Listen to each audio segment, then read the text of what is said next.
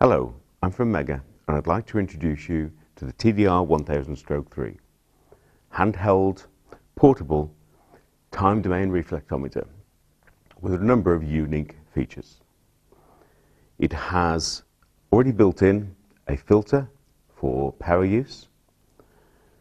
It has a crystal clear backlit display, 4 times more resolution than a standard for this type of product.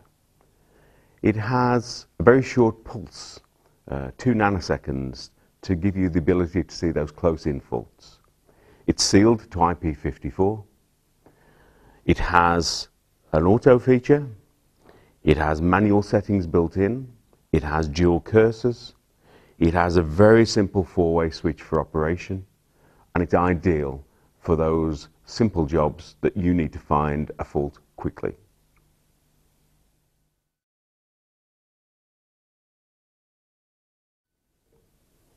The automatic feature on the TDR1000-3 has a number of features. Firstly, we automatically set the impedance on the cable as long as the cable's more than a few meters long. In this case, you don't need to read the specification on the product. You do need to know the velocity factor. Auto also sets up the pulse width to give you the ideal for the range that you're selected to. Third thing that you need on a TDR typically is gain. And auto, yes, sets up the gain for you on this also. So the auto setting on the TDR1000-3 is a simple one selection for those of us who don't do TDR measurements all day long. The auto feature enables us to connect and to detect a cable automatically. Just see on the display here. As I connect the cable, you'll see the impedance change to match the cable under test. We now need to choose the range of the cable that we're testing. So a simple up selection of the 4-way switch changes the range, and here we'll see we're on the 100 meter range. And if I adjust the cursor, you'll see here is my open. Cursor 1 is positioned round about 2 meters. Cursor 2 is positioned at 71.8 meters. And the screen very helpfully tells me the delta, the difference between the two, which in this case is 69.9 meters.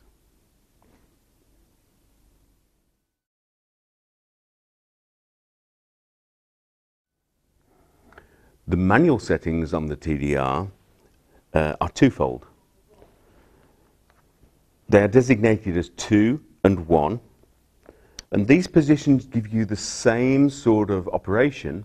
The difference is that in position 1, you're operating cursor 1 on the display, and in position 2, you're operating cursor 2 on the display. These positions take what you have set yourself in the setup, which we'll go into in a second, rather than the automatic features that the instrument would choose for you. In manual mode, I have more control over the operation of the instrument. In position 2, I can adjust cursor 2 on the display. In position 1, I can adjust cursor 1 on the display. And if we show a short circuit, you'll see that the trace is showing me we have a very close fault, a very close problem with the cable. I'll range the instrument down to 10 meters in this case. By adjusting cursor 2 now, right the way through, and you'll see the speed up of the operation of the cursor. There's the position of my fault. I can prove that by taking the short off, and you'll see there is the position.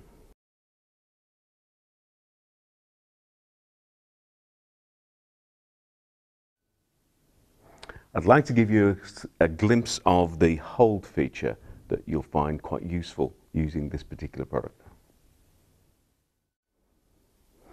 Here we can see the open circuit at 2.28 meters. I can actually use the hold feature in this particular case. So if we now create a short, you can see the difference between the lighter grey trace, which is the held trace, and the live overlay, which gives us a pinpointing position to adjust our cursor on the display and find the fault.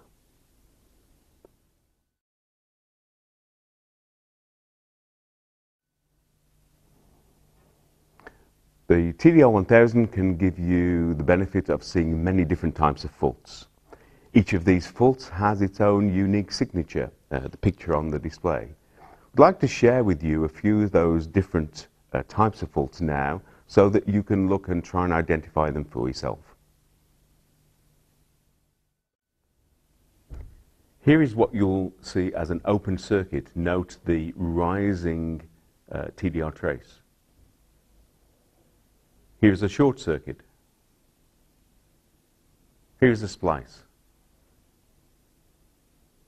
And here are some of the other faults that you may find and the signatures that may give you help in identifying those particular faults.